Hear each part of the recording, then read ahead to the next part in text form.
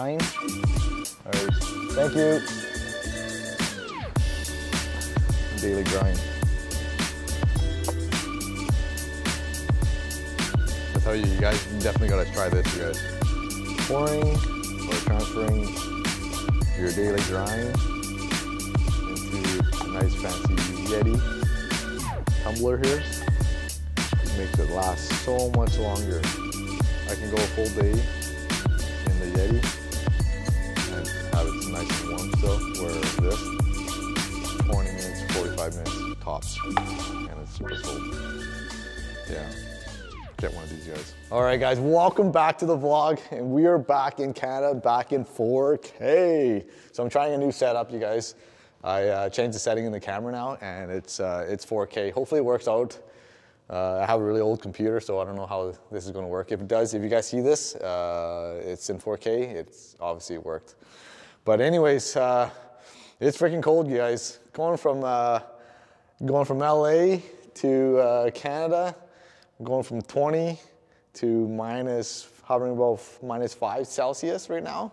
It's cold, you guys, and it's going to get even worse. But yeah, if you haven't checked out my LA vlog, go check it out. I'll put the link in the corner here. Go check it out, you guys. It's just a fantastic experience. Highly recommend going and seeing King James in person if you ever get a chance to. But let's get the vlog started, and let's go. All right, so a couple weeks ago, so I decided to park my car because the battery is dead, and I posted the vlog with the Injector Dynamics fuel filter. We're still waiting on that because I'm waiting for a bracket to be made still, and I know T1 Racing makes a bracket for it, but the only problem it's for the driver's side, and the AMS oil air separator is on that side, and they don't make it for the passenger side. So we're gonna have to make it on our own, and luckily we have a local fabricator. He's gonna do it for us. But with that said, one of our viewers, Patrick, has reached out to me and said, can we make a video on removing the battery? Even though I know it's pretty simple, but I watched a couple other vloggers, and they're missing a couple of steps, and I'm kind of OCD with my car, and they kind of cheat, and they kind of, I'll explain more once we get into the vlog, and we'll get into it. So all you need is basically a 10 mil and a clip popper, or it's like a plastic rivet, push rivets that hold the panel in. That's all you need. So the battery's under this compartment, battery. So I don't know how it is on the Japanese or the European ones, but on the North American ones, it's on the passenger side. So I'm gonna remove the tube, take the panel off, and then we're gonna start removing all the push rivets. There should be 1, 2, 3, 4, 5. And we're gonna do that, remove that first. So once we remove the push rivets, the plastic cover should come right out. Just put it aside here. A lot of guys will tell you to remove this trim here, but I don't like to remove the trim because they're held on by little clips right down there. And you'll actually, if you remove them too many times, you end up breaking it. So after that, here's the part where a lot of guys skip. They'll start trying to take the battery out right away, like by removing the terminals here with the 10 mil and a 10 mil here, and they'll just force it out of here. But the best way, or I think the right way to do it, is you're gonna continue removing this panel here, this cowl here. I'll show you how to do that right now.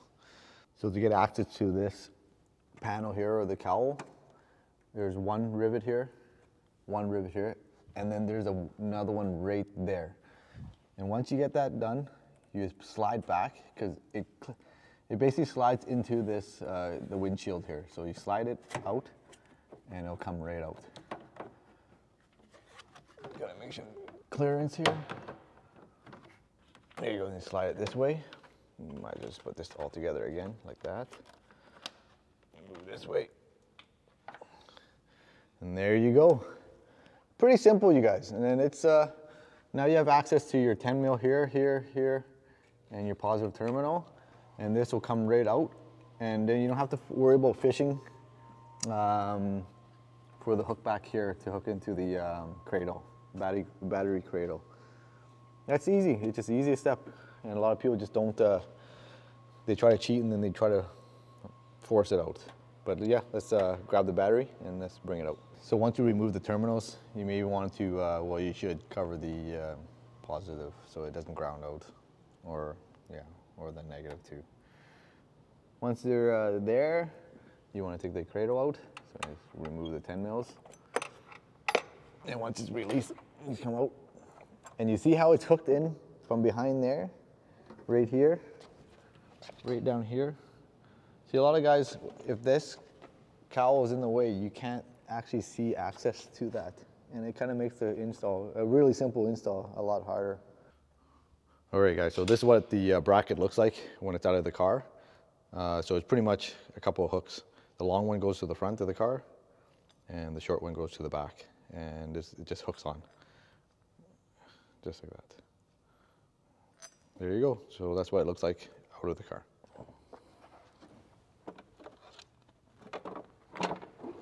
Yeah, damn, it's so heavy, you guys. Oh.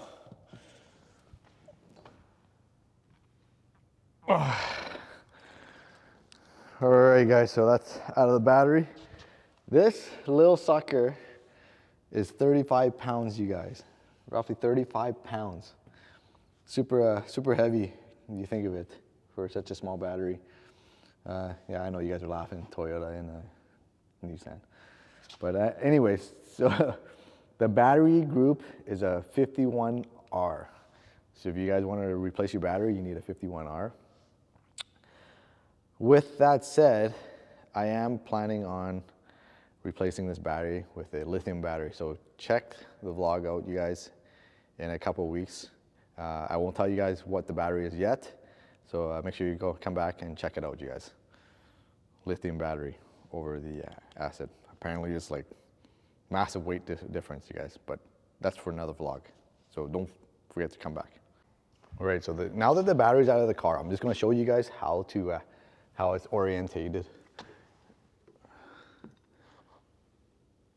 So down here,